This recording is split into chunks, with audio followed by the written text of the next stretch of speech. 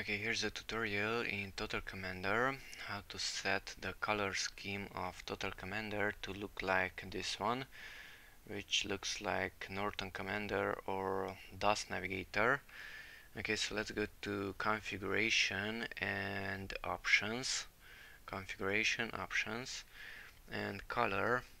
Font color, the fonts are white, so let's set it to white. Click apply.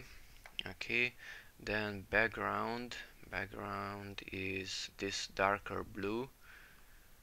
Click apply. Now the background is darker blue. Okay, background 2, that's not necessary. That will alternate the colors like so. I don't like it, so I don't use it. Just use default. Apply. Mark color, that's the right click selection. Right click of the mouse. For that I used yellow. Apply, that's not visible here. Cursor color, that's this green one, so that's it, that green. Apply. And cursor font, the font inside the cursor is white also, so cursor font white. Click apply. Okay, now the colors look like this one, but we should modify the font also.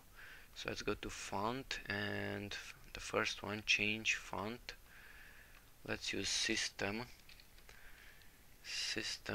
and bold and 9. Okay, apply it.